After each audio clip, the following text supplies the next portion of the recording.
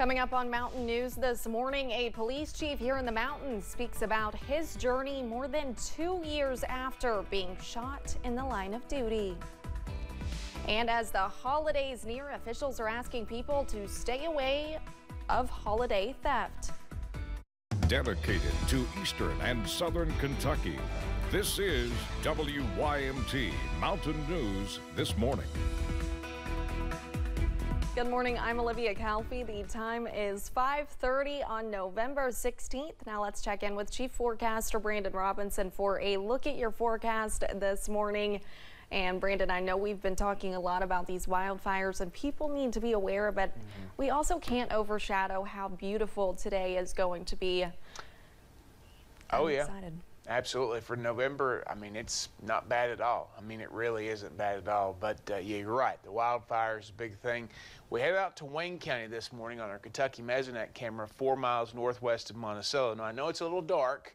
That's the only problem with this time of the day is you've got a lot of cameras that are dark, but it's a beautiful view during the daytime hours. But to highlight there, the further west that you are, the less of a wildfire risk that you have. So current temperatures across the region, we are looking at the 30s, 40s, and even some 50s out there to start the day. We are at 53 in Jackson. We are at 50 in Jacksboro. We are also in the 50s, excuse me, not 50s, upper 40s there, Pikeville and Harlan. Now you go the other way, 30 in Grundy, 31 now in Clintwood, and up to 33 in Irvin. So some colder air out there as we start our day. Your 12-hour planner for today, we are going to see lots of sunshine. I do believe we'll see sunrise and sunset today, 7:14 and 5:22, but 72, as Olivia mentioned.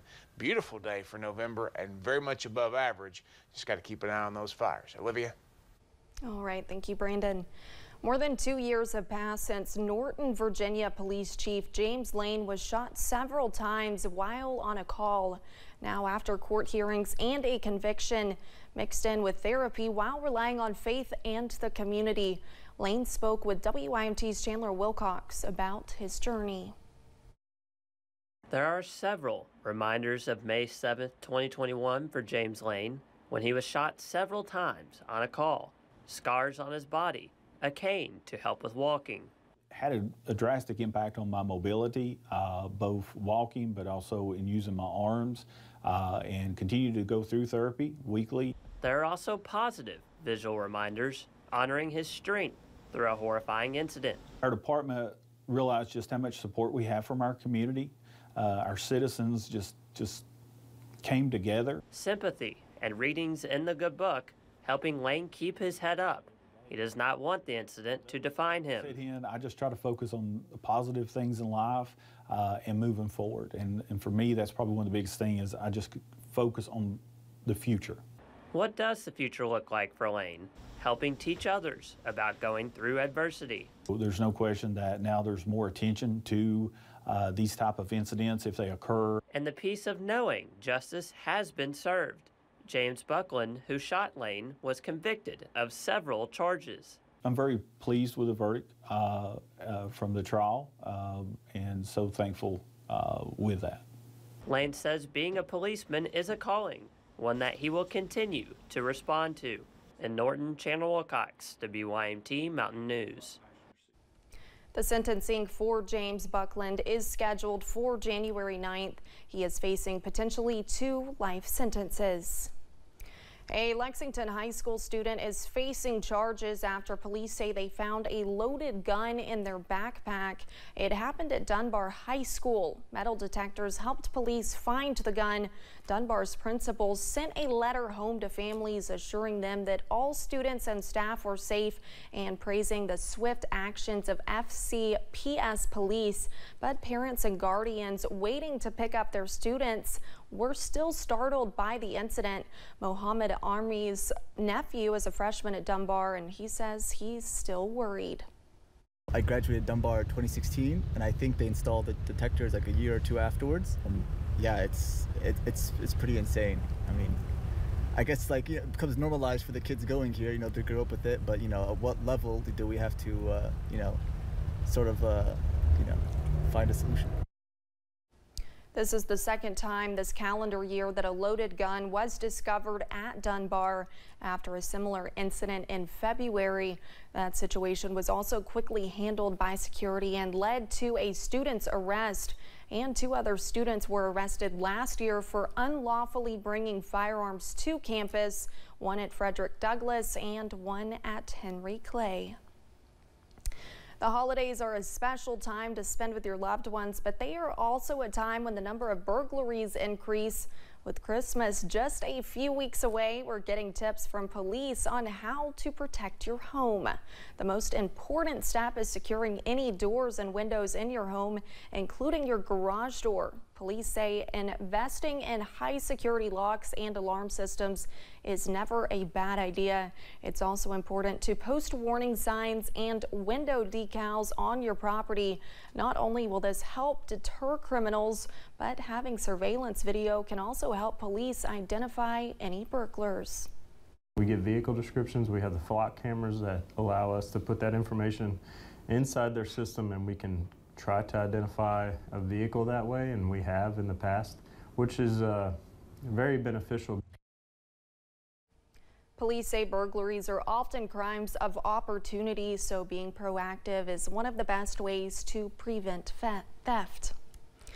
A 4-month-old baby is dead after a vehicle fire yesterday morning in Nicholasville.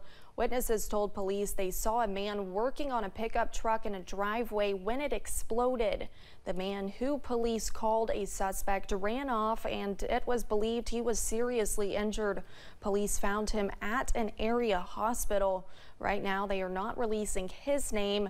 The baby was inside the vehicle at the time of the explosion and was killed. Pike County School District officials have confirmed a man arrested Monday and charged with rape has been a substitute teacher with the district for the last few years. 25-year-old Hunter Plymell of Kemper was taken to the Pike County Detention Center by Kentucky State Police earlier this week. An arrest citation indicates the incident happened on a remote road near Sydney in June 2022. A preliminary hearing is set for next Tuesday. Staff at the Kentucky Attorney General's office announced a settlement with Walgreens. The settlement is worth $102 million and is tied to the opioid epidemic. The AG's office says the agreement resolves allegations that Walgreens engaged in unlawful business practices, which made the opioid epidemic worse. Officials say the $102 million will be paid to Kentucky during a 15-year period.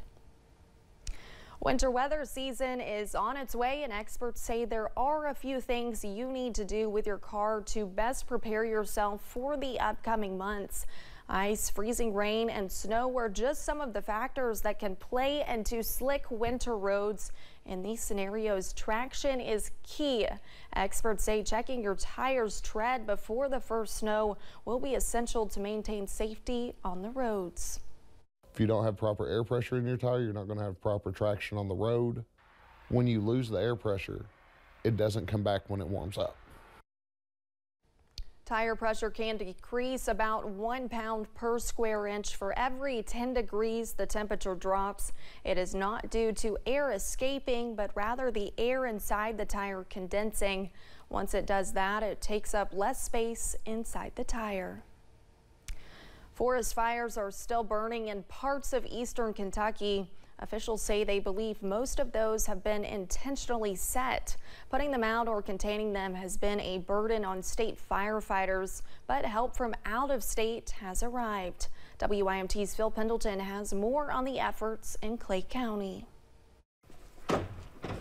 They traveled 3 days from Idaho to help weary firefighters in eastern Kentucky. Fire season slowed down for us back at home, so we're able to come and help down here. First up Wednesday was tackling fires along Kentucky 1350 that were set early in the morning. What's happened here is we've had what we call a hot set, where somebody has come and they've ignited a wildfire for reasons unknown. 5 to 15 acres burned in the Sextons Creek area. No homes were damaged, but it did leave a smoky, hot mess in the area. We believe that it was set at the bottom near the roadway, and with the unburnt fuel above the fire, it give the fire an opportunity to burn uphill at a rapid pace. The Idaho crew will likely stay about another week.